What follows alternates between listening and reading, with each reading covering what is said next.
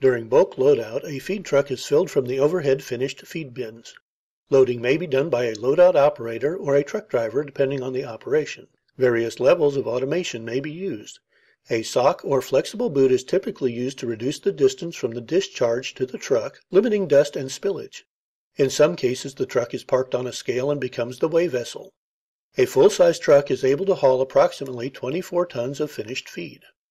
In other cases, the feed is weighed prior to being discharged into the truck.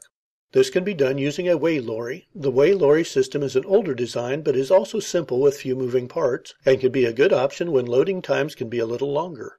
When using the weigh lorry, the feed truck remains stationary with the lorry riding on rails to move between the feed bin and desired truck compartment.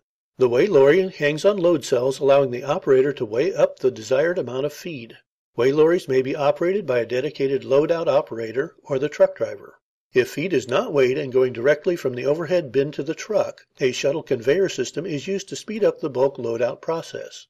In this case, the truck also remains stationary. The feed bins discharge into a centralized collecting screw, which conveys the feed to the input of the shuttle conveyor.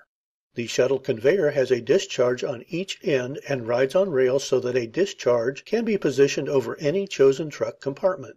The benefit of this system is that the loading happens online and does not require much downtime between feed compartments, as is the case with the weigh lorry. Bulk loadout systems may also incorporate blending screws, which may be used to blend multiple feed types, incorporate processed grains, and/or add liquids immediately prior to loadout.